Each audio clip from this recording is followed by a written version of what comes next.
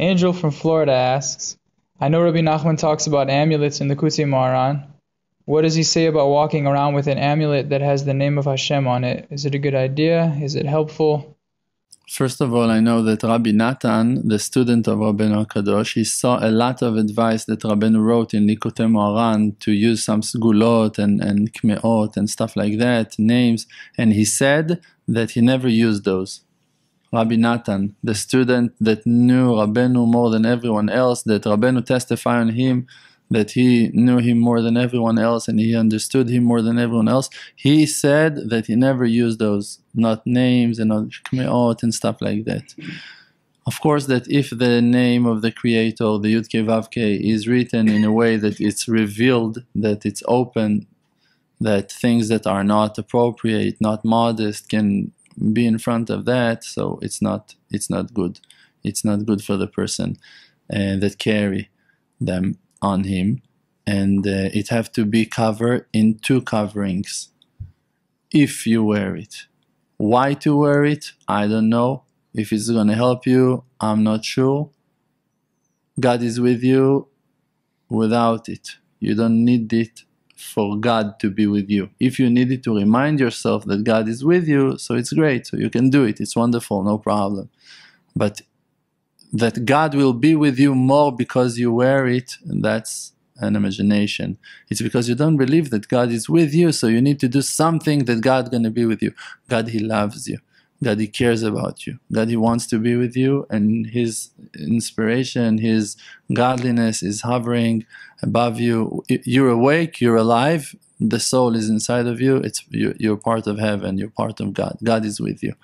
You don't need nothing. Now you want to remind yourself that God is with you? Great, if that's your way. Okay, so it's better to cover that in 2 coverings. Really that it's going to save you, not that going to save you, not the Likutei Moharan going to save you, not Tikkun HaKlali going to save you, even though that a lot of people said the Likutei Moharan saved me. Yesterday there was a pigua, a terror attack, a couple been shot. The woman, she had a 10 shekel coin in her pocket and a bottle of water, a small bottle like that of water. She was carrying it on her body.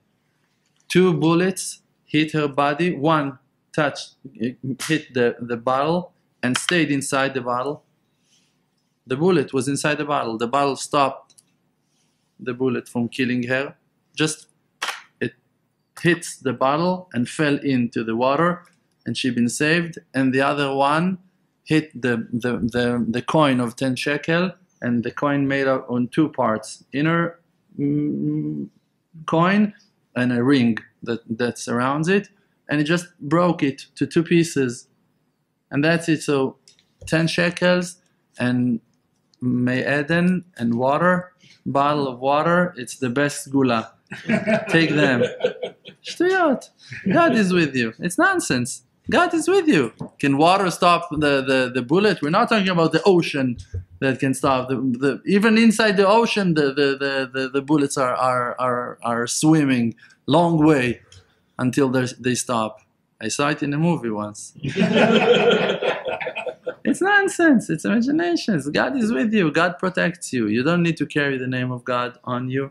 You don't need to carry the book of Tehillim. You don't need to carry Likutei Moharan. You don't need to carry Tikkun HaKlali. It doesn't mean that I'm not saying don't do it. If it reminds you that God is with you, so carry, take a Sefer Torah with you. Whatever it takes for you to remember that the Creator is with you, do it. But you don't need it for God. God is with you. God doesn't need you to do nothing that He's going to love you. His love is with no limitations. He just loves you, and He's with you, and He's going to protect you. And if you want to know how to save yourself and how to get closer to Him, talk to Him. Karov Hashem lechol korav, close Hashem, the Creator, to everyone that calls Him, lechol asher yikreu be'emet, to everyone that's going to call Him with truth. You want Him to be close to you? Talk to Him. He will always going to be with you. If you will always going to talk to Him, you're going to feel His presence always.